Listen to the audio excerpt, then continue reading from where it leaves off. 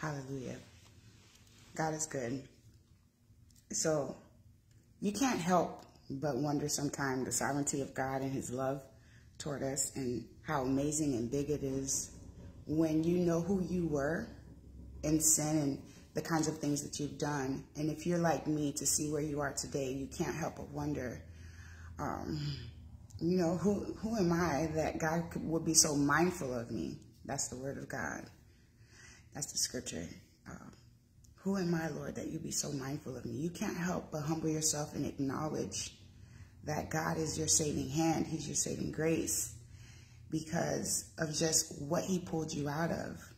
The word of God says that he will pull you out of darkness and translate us into his marvelous light. And when you can testify of the goodness of God in that regard, you can't help but wonder in amazement of what God is this that can forgive such sins and love so greatly. And so as I consider this, and I want you all to consider this, the goal is to be so amazed and given to God that you worship him in spirit and in truth.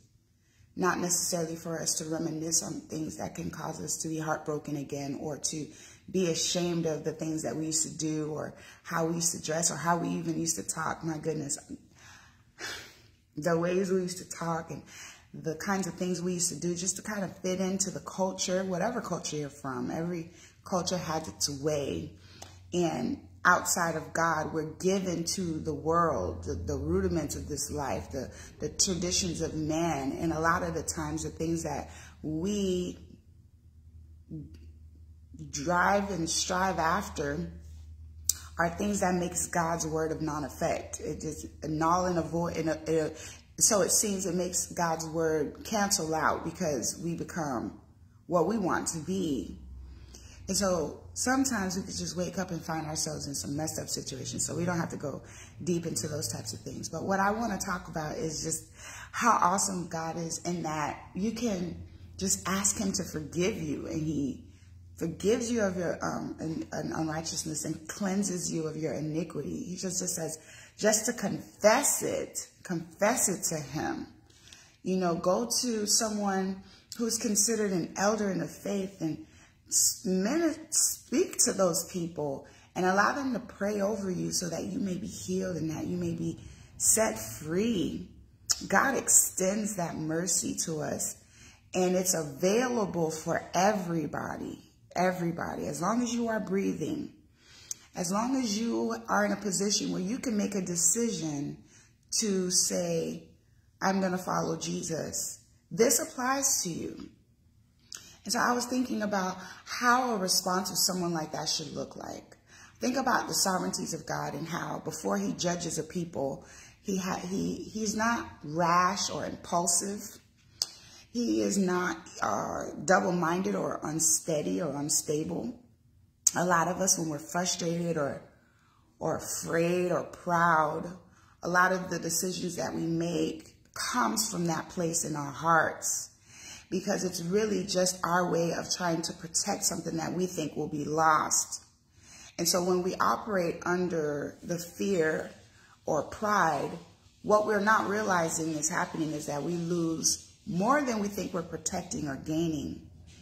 And so I love that God isn't that way. He isn't like man in that he is threatened by us. He's not afraid that we can blaspheme him in his holy name. He's not afraid that we might not believe him at his word. He's not afraid that if he gives to us, that we're just going to curse him in his face and walk away and go die. He's not afraid that we're not going to love him as much as he loves us. None of that is a factor in the way that God governs. None of that is a factor on what God is presenting to you as a human being that is in need of deliverance, in need of salvation. He looks down and he's mindful of you. Who am I that you are so mindful of me? You're nothing. But yet you are made in the image and in the likeness of God. You bear the breath of life that comes from God. Every living creature that has breath is called to praise God. And when you can step outside of the pride, step outside of the fears, step outside of the unbelief or the insecurities and know, man, God is good and his mercy endures forever. It's a response. So let me talk about the righteousness and the justice of God. There are many passages in the Bible that we can talk about, and y'all got to hold my hand so I can get y'all to the end of what I'm talking about. So this is a whole thought process, y'all. If y'all follow me, then y'all know how this works with my thought processes. So in any passages from the Old Testament to the New Testament, it talks about the severity of God, and it talks about the righteous judgment of God. It talks about his love towards his creation and his long suffering and his patience towards man. It talks about how you could read certain passages. For an example, in Joshua chapter 2, there's this situation where 3 tribes were on one side of Jordan because they had much cattle and they saw that the land was good. This was all in their pursuit of conquest as they were just transitioning out of Moses' rulership to Joshua. They were acquiring that land flowing with milk and honey. This is now where we get to read about the blessings and the promises of God from Abraham coming into fruition in these people's lives. But they got to fight and they got to endure and persevere. And so 3 of the tribes actually wanted to stay on one side of the Jordan. History Bible study lesson, right? And then the remaining tribes were willing to cross over Jordan, pass over, and to conquer the rest of the land that God had given them in the land of Canaan. And so as that was happening and they were gaining much of their inheritance, there was a need for them to maintain the order of serving God as far as performing sacrificing and serving God and keeping themselves sanctified and acknowledging that God is good. And so that would require the tribes that were on one side of the Jordan to have to travel great distances to the other tribes sometimes to burn offerings and peace offerings and other things alike to serve God as often as they are required to. And so as you read the passage, if I would have to refresh my memory on the specifics, but a lot of the reason was, so what they decided to do on the other half of Jordan was they were to build an altar. They built an altar, and they didn't necessarily confer with the rest of the tribes. They kind of just did what they thought was right and pleasing to the Lord. So they built an altar, not just so that they can have a place to burn offerings and commit sacrifices, but also so that their children can know that, you know, that this is a witness that God is with them. At some point, the rest of the tribes heard of this altar, and they assumed that the other tribes have corrupted themselves and were guilty of idolatry. They set it in their minds to go against these 3 tribes and war against them, because the law does say that if any false prophet or anybody comes to us and tells us to go up to the mountains or begin to do different things that is idolatry, that we ought to immediately stone and destroy those people. So their immediate response to the allegations against the 3 tribes were, let's war against them. But I love the example that we can read in Joshua, that although they had it in their minds to do this as a fulfillment of God's precepts for them, they first made inquisition, the word of God says. They went and investigated. So they sent heads of each tribe and fathers and respected leaders to go and to inquire of this idolatry that they think they're committing, just to find out that what they thought it was isn't what it was, and that the tribes began to say, you know what, God is going to have to judge if what we did was wrong or not. But these are the reasons behind why we did it. It wasn't just to offer sacrifices, but to also have a witness, or to be a witness among our children and many generations to come, that God is good and he is among his people. I think about how Sodom and Gomorrah, so that was a good situation. That was good in that the people weren't actually guilty. But what about when you are guilty and you are worthy of damnation and destruction? Sodom and Gomorrah, they committed very much abominations and heinous crimes before God. And to be honest, our present condition spiritually right now, globally, is worse than the condition of Sodom and Gomorrah. But what happened with Sodom and Gomorrah, if you don't know, is that it was destroyed, and 2 other neighboring cities were destroyed with fire and brimstone. Abraham made holy intercession trying to get God to refrain from it by going back and forth and reasoning with God. And only Lot and his daughters were able to come out safely. And the rest of the people, including Lot's wife, was destroyed because of the sins that they were committed. Before God allowed that to happen, the word of God said that he sent angels to communicate to Lot and to tell Lot what was going on.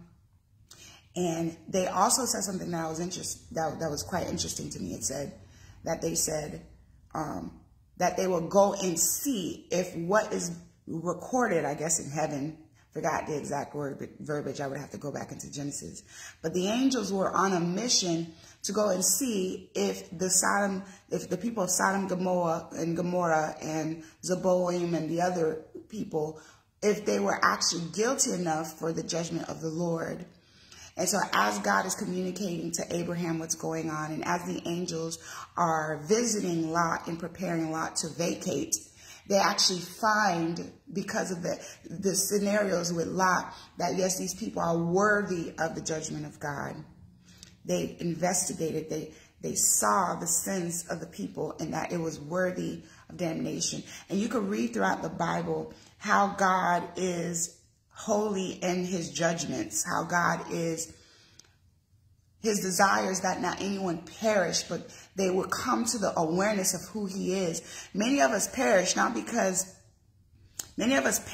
of the lack of knowledge, not because it's not available to us, especially in this day and age of technology. It's just, we don't care to know what God is doing. We don't want to know what God is doing. But there's this woman in the book of Luke, and we could read her in the other books. And she's believed in Luke's passage to be Mary, Lazarus, who died's sister. She was a woman known of great sin, and people around her knew that she was in great sin. And Jesus forgave her of her sins in such a way that when she heard that Jesus was in this house, she came to visit Jesus. And she had what was her most prized possession in her hand. The Bible says it's this alabaster box filled with this fragrant perfume, that when she broke this alabaster box on Jesus as a sign of anointing him, it filled the whole room. And it describes in different passages how her gratitude for God and what Jesus had did for her, and her newfound life and new direction in life that just came from the mercies of God through Jesus Christ. It said that her gratitude, her heart, was demonstrated in that she gave the most prized possession to Jesus, and she humbled herself as a servant. She got, one passage said that she just simply kneeled before Jesus and began to wash his feet with her very tears and wiped it with her hair. Another passage describes that she wasn't even doing this in front of him. She was behind him doing all this. Great humility. As she's doing this, people aren't understanding what's going on. People don't agree that this is even happening. And then you got this Simon, you got this Pharisee who was a leper, Simon the leper, and who also was Judas Iscariot, the betrayer's dad. If y'all didn't know that, this is Bible study day. I'm going to give y'all some tokens as we go through this conversation. He was who Jesus delivered from leprosy. He's also a Pharisee. You see that his response to his newfound life and direction is greatly different from this prostitute, so it seems. And this Pharisee who had leprosy and was cleansed begins to think in his mind, if this dude was really a prophet, as though he didn't receive healing from the hands of Jesus, then he would really know what manner of woman this is. Jesus stops for a second and addresses that thought in that heart. That's a heart. See, we don't have a lot of times the ability to look at people or circumstances of life and judge it like God would judge it. We know things a lot of times black and white. And it should be that way. We don't know how to be like God and send angels, although he already knows everything. He's the all in all. We don't know to go send angels to investigate of a condition before proceeding with the judgment that is just. We don't know how to hear of a rumor or allegations of a person or a people or a place and not assume evil against them or judge them unrighteously. That's why the word of God says that we shouldn't judge. And if we're going to judge, let's do it righteously. A lot of us, that's the issue. We don't necessarily know how to righteously judge and discern from good and evil. We don't know how to do that. We're very sensual. We're very, very, very sensual that way. And we're very particular and partial in many regards. So when you have a woman who is so greatly impacted with what Jesus has done for her, and she's responding that way, and Jesus is receiving it, but other people can't seem to relate to why Jesus is okay with this, it tells us where we are as a people, what we are in danger of doing to others, because we can discourage the process of God. We can discourage someone's development, not realizing who the person is and how God sees them. And so Jesus addresses that. Jesus addresses the way that they're thinking about her and gives us a new way. And I'm going to read it to you. It's in Luke chapter 7, and I'm going to start at 43, although it starts sooner than that, because verse 37 talks about who she is in this whole alabaster box, and she's standing behind him, wiping his feet with her hair as she kisses his feet and anoints it. So it goes, Simon answered and said, hold on, where do I start, Lord? It said, all right. And Jesus answering said to him, Simon, I have somewhat to say to you. And he said, Master, say on.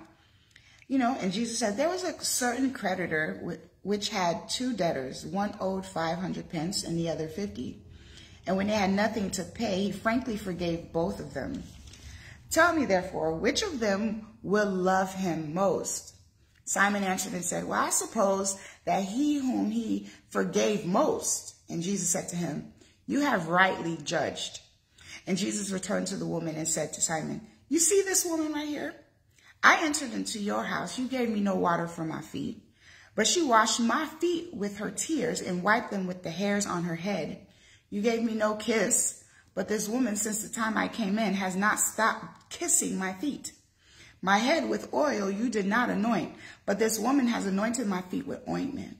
Wherefore I say to you, her sins, which are many, are forgiven, for she loved much, but to whom little is forgiven, the same loves little.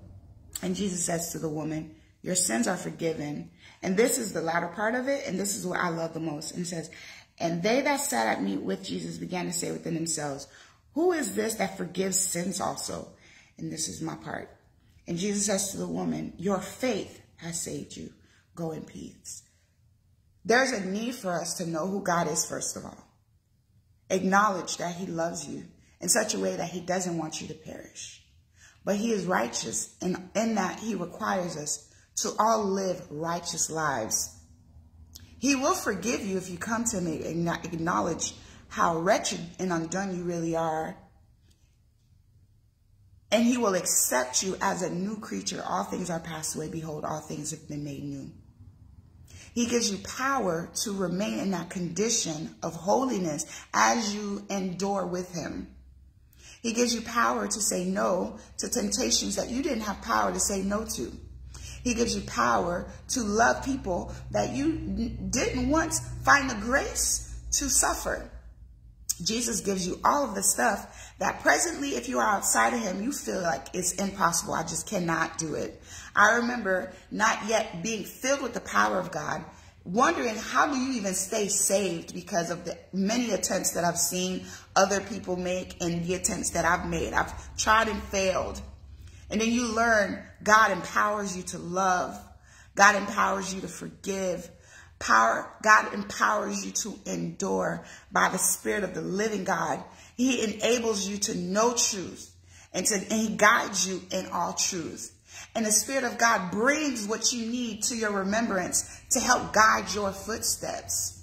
So when we are in a position where God could have judged us, could have destroyed us, but yet he saw something different, and he was able to inquire and see in you that there was still something small that remained in you, and said, you're worth investing in, you're worth cleansing, you're worth taking and adopting and renaming, you're worth equipping and educating and sending out. You can't help but cry out to God in a place of humility and say, Lord, who am I that you are so mindful of me? Because he has gotten so far. Even if you are in the beginning stages in your walk with God, the things that he already has done for you are things that were just impossible in your own strength. That was a great work that God has performed in you. And if you have been someone who's been in the faith for many years, you have seen the wondrous, miraculous work of God working on your behalf. And you have seen a continual transformation process taking place within you that makes you more like him, that draws you closer to him. You know, if you aren't giving yourself more to God, then you are being separate from God. The danger in being separate from God is that you are open or vulnerable to the enemy and his devices. I can't chance that. So I humble myself. I humble myself because God will remove people. God will destroy cities. God will curse nations. And he can totally just cause you to cease to exist. He can take your very breath away. You can lay your head down for a quick nap because you think that's all it's going to be. And he takes the breath of life away from you. We have no control. I have no power over my voice. I have no power over my stature. I have no power over who I am in the natural. That was all God's decision. God decided who my natural mother and father was going to be. God decided where I was going to be in the world. God decided when I was going to come to him and under what conditions. God determines who I am in his kingdom and what he's anointed me to do. God is in control of all of it. And as we surrender to the power of God and the will of God, the more peace we have to walk by faith. Then we can hear those awesome words. Your faith has saved you. Go in peace. I have to have a faith to believe that God is good. I have to have a faith to believe that I should not be afraid. I have to have faith to know that God is with me because his word says he'll never leave or forsake me. I got to know that when I fall, that in order to remain righteous in God's eyes is I have to get up and keep going again because he's with us and he will forever be with us. So today I want you to remember above all things that it is God who cleanses you and makes you whole. It is God who has redeemed you and is giving your life meaning. It is God that has allowed you to be accepted in his kingdom and is giving you favor with man and the host of heaven. God is who allows for you to live and move and have your being. And you have to live in a way that says, God, I'm grateful.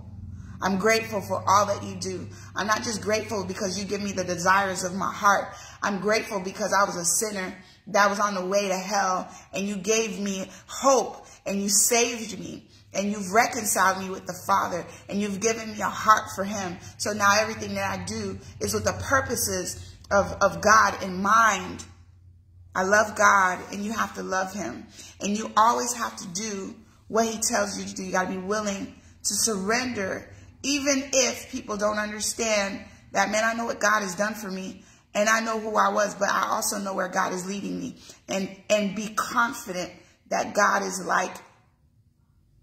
liking you and loving you and is keeping you and is with you. So that's really all I have to say today. I'm grateful. I'm grateful because God has taken me a very, very long way. I like to share intimate details about my life with you guys because I think it helps your walk with God seem real, but it also lets you know that you're not alone on this straight and narrow path. You're not alone. Many people can relate to you. The word of God says that Jesus is well acquainted with our grief. He understands many of the times I can relate. And I'm saying God has taken me a very, very, very long way. He has done a good work in me, and he's done a good work in many people that I know. And when you step back and evaluate, you know, man, that was just God. That was God that did that. So if God did that then, he will do that now, and he will do that later. And we got to love him enough to give him more and more and more. And every time he presents an opportunity for you to draw closer to him, you got to want to know that that is a blessing. That is an honor bestowed upon man. The opportunity to sit with the King of Kings, the opportunity to sit and dine with him, to hear him, to understand him, to know things that can preserve your life, to tell you things that can cause you to escape destruction like Lot. That's what the benefits of being near to God does. Lot was near enough to a source that he escaped what most people did not escape. Having the right motive and heart, like the people in the book of Joshua, it isn't just to offer sacrifices. It's for a witness in the earth and for many generations and our children to come to know that we love God and he's good. He's good. We have to be a witness, so we're not building altars these days. But my heart is extended and my life will show that I'm a witness of the true and living God. In Jesus' name.